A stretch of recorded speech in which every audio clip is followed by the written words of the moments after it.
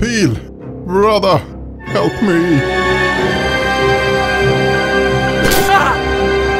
Long live Hasselback!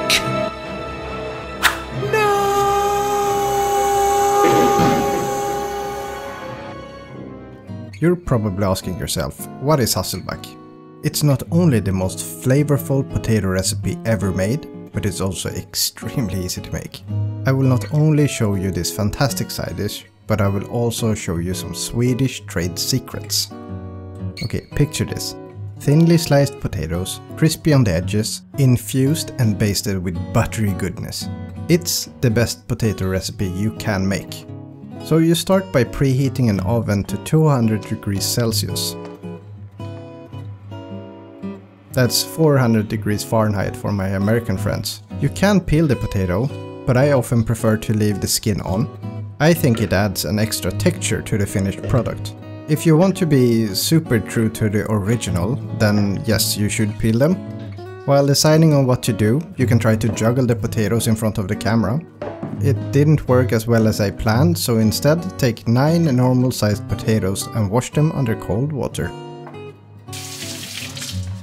I use a potato scrubber, but you can just rinse them and use a towel if you don't have one.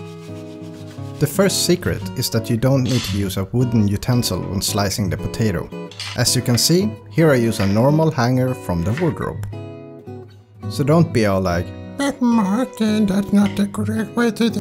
It's okay to use whatever you can find as long as you don't cut through the entire potato. It's that simple. Hello, by the way. My name is Martin. It's super nice to meet you. Did you happen to spot secret number 2, by the way? When you have made slits in the potato in one direction, turn the potato either 45 or 90 degrees and then slit it again. This will create a lot more surface area for the oven to make it crispy. If I remember correctly, I believe it was Leif Mannerström, a Swedish chef, who showed me this trick. That's all the prep work we need to do, so let's move on to the stove and prepare the butter and oil that we will use. Here's the third secret. We heat the butter before putting it on the potatoes. This way we get an even distribution of salt, pepper and paprika, along with the browned nutty tasting butter. Add 50 grams of butter along with half a teaspoon of salt, half a teaspoon of pepper and 1 teaspoon of paprika powder. Mix to combine and then you add some of the oil butter to an oven-safe baking dish.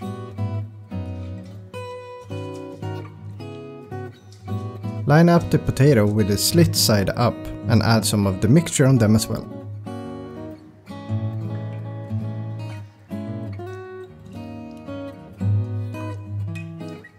All that's left to do now is to put them in the oven and let it go for a full hour.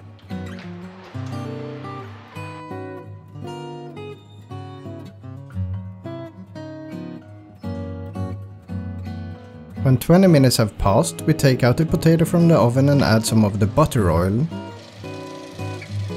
At this point we also add a few pinches of breadcrumbs and a not too healthy layer of Parmesan cheese. We put the potato back in the oven to let it finish up. When the potatoes are fork tender, we can baste the potatoes with some of the leftover liquid in the pan. This would go perfectly with my porter stew. If you have not watched it yet, here's a link for you.